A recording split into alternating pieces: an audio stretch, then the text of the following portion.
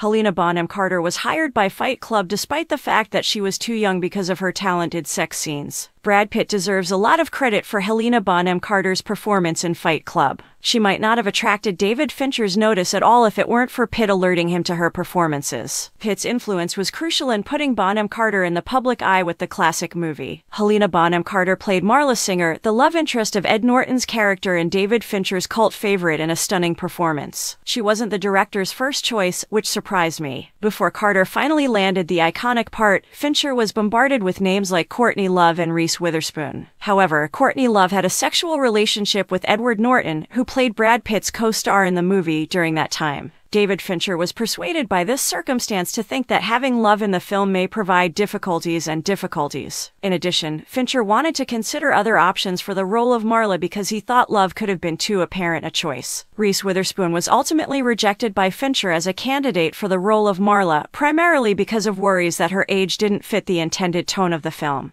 The subject of casting for the part was discussed while a visitor was at Brad Pitt's home. Brad persuaded David Fincher to see a particular sequence from the film The Wings of the Dove, in which Helena Bonham Carter shows extreme melancholy during an intense sex scene. She gave a powerful performance, and Fincher was greatly moved by her. Helena Bonham Carter met with David Fincher in person to discuss the part. She expressed interest, but she also had some misgivings. The intriguing aspect to Bonham Carter's decision-making process about Fight Club was added by Fincher's speculation that her mother might have had an impact on her ambivalence. Bonham Carter admitted that she first had her misgivings about the project because her mother thought the writing was a pollutant and didn't like it. She, too, was confused by the script's message and doubted its ability to improve lives. Her viewpoint on the script, however, changed after speaking with Fincher, leading her to reconsider her choice.